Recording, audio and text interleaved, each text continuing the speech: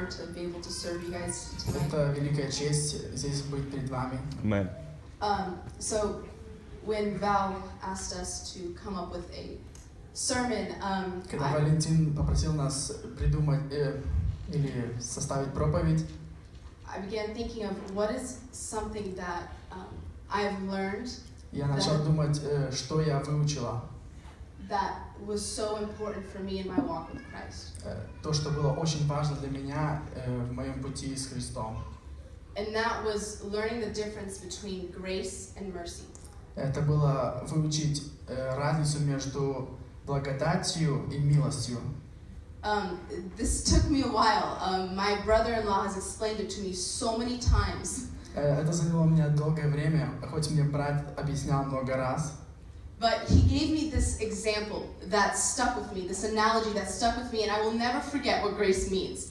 Он мне дал хороший пример, или что я поняла, что такое благодать.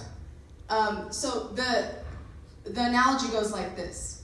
Это пример такой. Say you walk into a store and you steal a piece of candy. К примеру, вы приходите в магазин и крадете конфету. Now the store owner catches you stealing this piece of candy. И хозяин магазина ловит вас с этой конфетой.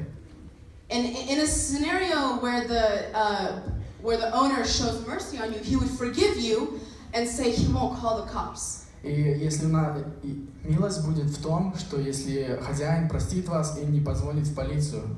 Because he has all the right to call the cops on you, because you can't steal candy from a store. Потому что у него есть все право позвонить в милицию, это его магазин. But he doesn't. He says, "Well, forget about it. It's fine. Give me the candy and you can leave." И если он прощает, он сказал: "Отдай мне конфету", и прощает, это и есть милость. That's mercy. Now, grace would be if. Go ahead. Благодать будет, если. If he were to catch you with a stolen piece of candy, and he would forgive you. Благодать это когда он поймает вас с этой конфетой украденной, и он простит вас. But instead of letting you go, taking the candy back and letting you go, he gives you a whole bag of candy and says, "Here, take it for free. You are forgiven. Have this whole bag of candy. Be blessed." Вместо того, чтобы забирать у вас эту конфету, он наполняет целый мешок с конфетами, дает вам и говорит: "Будь благословен, вот это твое, возьми." Now, grace, that is what God has done for us. Not only has God forgiven our sins and had mercy on us. Благодать – это то, что Иисус нам дал. Он не только простил наши грехи, но. But He has forgiven us, and He has given us a mission, the opportunity to be able to serve Him and build up His kingdom. Он простил нас и дал нам возможность, чтобы мы служили Ему и строили Его царство. Because the gift to be able to preach God's word and reach other people with His message and serve Him, that's a gift. Потому что дар служить людям и проповедовать Слово Божие – это дар. We are accepted into His family and accepted into the family of Christ, and we are sent out on a mission to build this kingdom. Мы были приняты в Его семью Божью и были посланы на миссию, чтобы строить Царство Божие. Now, a great example of someone in the Bible who is living in grace. Хороший пример из Библии, кто живет по благодати. That's Apostle Paul. Это апостол Павел. Now, in 1 Timothy chapter 1, verses 12 through 14. 1 Тимофея, 1 главе, стих 1 по 13. 12 through 14. 1 по 14. He says, "I thank Christ Jesus our Lord, who has given me the strength to do His work. He considered me trustworthy and appointed me to serve Him, even though I used to blaspheme the name of Christ. In my insolence, I persecuted His people, but God had mercy on me. God had mercy on me because I did it in ignorance and unbelief. Oh, how generous and gracious our Lord was. He filled me with faith and love that came from Jesus Christ." Hallelujah. Now, that is incredible because a lot of times we read about all the amazing things that Apostle Paul has done. И это великолепно. Много раз мы читаем просто все великие дела, которые апостол Павел сделал.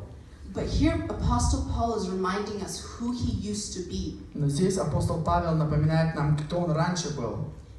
God not only wants to forgive us, God wants to use us. Amen. Бог не только хочет нас простить, но Он хочет нас использовать. And as Christians, I think our biggest struggle is that we struggle with accepting the fact that God has forgiven us. И как христиане, нам очень тяжело понять то, что Бог простил нас. If we can't accept forgiveness and grace, we can't move on to build His kingdom. Если мы не можем принять это прощение и Его благодать, мы не можем дальше двигаться, строить Его царство. We end up carrying this burden that has already been lifted. Мы просто несем это бремя, которое было снято с нас.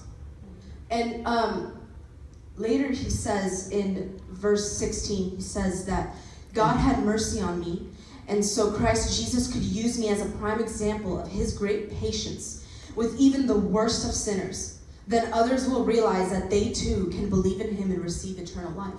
В 16 стихе он говорит это. Now, that is very important because Это очень важно, потому что when we don't accept God's grace and we are holding on to what we've done in the past, Потому что если мы не принимаем Божью благодать и держимся от того, что было в прошлом с нами, not only are we holding ourselves down and holding ourselves back from fulfilling the plan that God has created for us, мы не только мешаем тому, что Бог для нас приготовил, или как бы оттягиваем нас назад, we become hesitant to share God's word with other people because and we're not building other people up because we're still so focused on what's happened in our lives. Мы не можем делиться тем словом, Божьим словом с другими людьми, потому что мы как бы останавливаем тем делами, которые были с нами в прошлом. I believe it is our duty as Christians to accept God's grace. Это наш долг перед Богом, чтобы принять эту благодать от Бога. To be an example to those who are still struggling and show them, hey, God has given us grace. What a beautiful thing. И быть примером перед теми людьми, которые сомневаются или не принимают ту благодать от Бога. It's so hard. It's so hard to wrap our mind around something like that. That not only are we forgiven, and we don't deserve to be able to preach His word, and don't deserve to be able to be used in His kingdom, but we are. Нам тяжело иногда принять, это очень тяжело принять, что мы были спасены, у нас есть благодать Божья, и мы должны делиться. То есть нам нужно это понять.